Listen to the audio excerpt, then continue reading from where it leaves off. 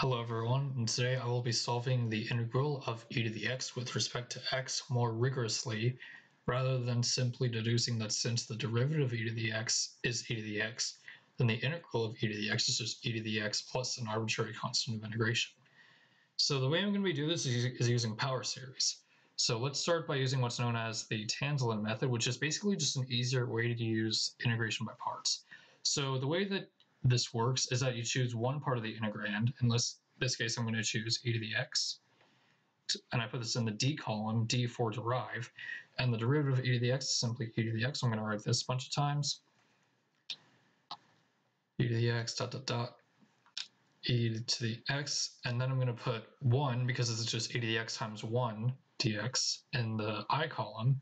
And the integral of 1 is simply x, and this is going to be x squared over 2 factorial, x cubed over 3 factorial, x to the n divided by n factorial.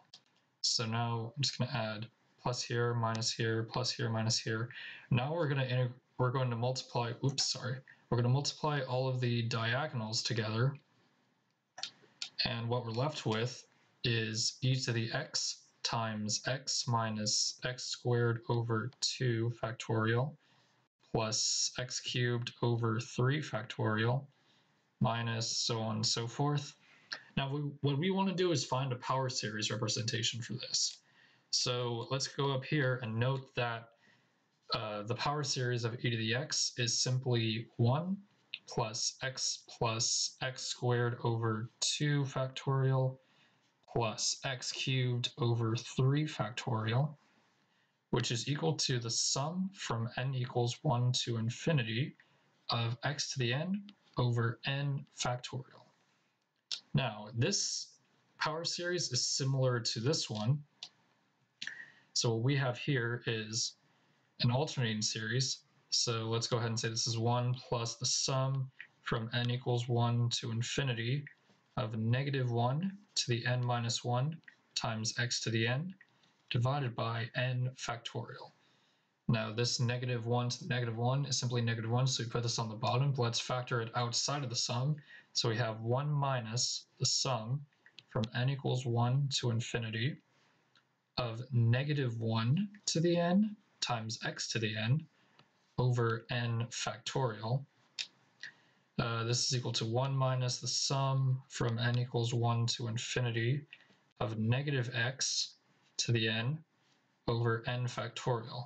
Now, if we think of e to the x as a function of x, and that we think of the power series in this way too, then if e to the x equals the sum of x to the n over n factorial, then the sum of negative x to the n over n factorial is e to the minus x. So this turns out to be the power series of this right here is equal to 1 minus e to the power of negative x. Let's write that here. E to the x times 1 minus e to the minus x. Let's just add plus c here and plus c here. Now we distribute this out to get e to the x minus e to the x minus x plus c. This is equal to e to the x minus e to the 0 plus c. E to the 0 is simply 1, so you combine the two arbitrary constants of integration and you're left with e to the x plus d. And this is proof that the integral of e to the x is simply e to the x plus an arbitrary constant of integration. Thank you for watching.